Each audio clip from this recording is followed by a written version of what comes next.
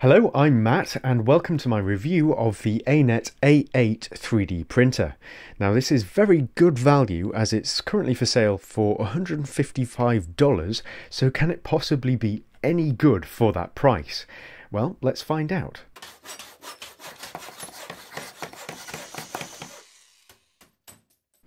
Now this is a 3D printer kit, so you do have to construct it yourself, but if you're the type of person that is looking for a 3D printer, you're unlikely to find that a difficult process. The manual is provided on an SD card and it's very clear, although the Chinese to English translations are a bit strange sometimes, and there's also a video online on YouTube if you'd rather watch what needs to be done. Now it should take about 5 hours, and once it's constructed you are essentially ready to print.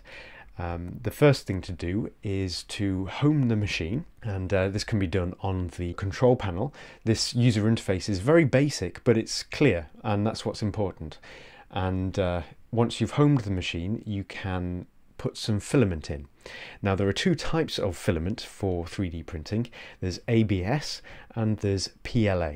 Now ABS filament is stronger, but it does emit fumes whilst printing and it's not really environmentally friendly, whereas PLA doesn't emit fumes and is made out of organic compounds, so it's a bit better for the environment than ABS. Now to insert the filament, it's just a case of preheating the extruder and then inserting it into this hole after pressing down on the screw.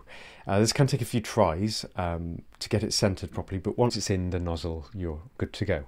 So the next step is to level the hotbed, and this can be done by moving the printer nozzle to each corner and using a piece of paper to test the height. And what you need to do is adjust the height of each corner so that it starts to sort of grab the paper with friction but not too tightly. And once you've done this for all 4 corners, you should be good to go. So the next step is obviously to get your 3D file, and once you have, you can open it in a piece of software called Cura, which is a 3D printing priming software, and then you can export it to the SD card that came with the 3D printer, which can then be inserted into the control board. Now this is actually pretty handy because it means that you don't necessarily have to have the 3D printer connected to a computer in order to print, which is great because it makes it more independent. So now we can go through the menu and go down to print file and then select your file. Now as soon as the head itself has heated up, it will start printing immediately. Now as you can see, it's printing onto some masking tape, and what that means is that the first layer adheres more quickly, which is quite important and results in a better print. Now what's the printer quality like, I hear you ask?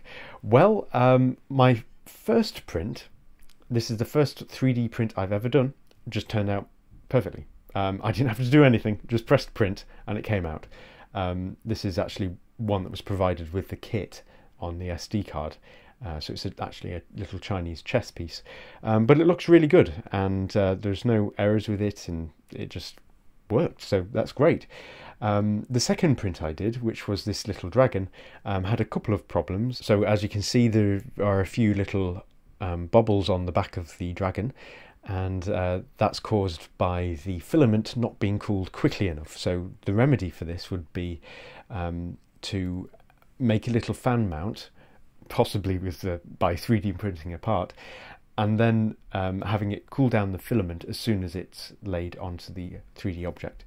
So that would probably solve that.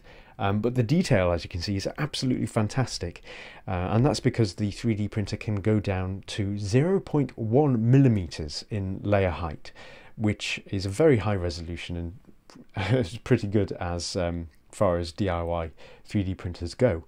So no faults there from me, just a learning process in terms of how to actually print with the printer properly. Now if you did print with ABS plastic, it would be possible to give any 3D model an acetone vapor bath, which means that it would slightly melt the outer surface and smooth it off, so it looks like a proper injection mold piece. And that to me is very exciting because it takes 3D prints from a bit ropey to properly solid, and it's probably something I'll try out in a future video, so stay tuned for that. So should you buy one of these printers?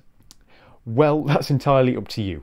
There are no major problems that I can see, even minor problems. There's only one minor problem I have with this, and that's when wiring up the power supply, the mains wires are exposed, which isn't ideal. So the quick remedy was to simply put electrical tape on it. And that's really the only criticism I have with this. I've had no problems with the actual 3D prints themselves. It's just going to be, as I say, a learning process on how to print with it properly. But that's part of the excitement of having a 3D printer.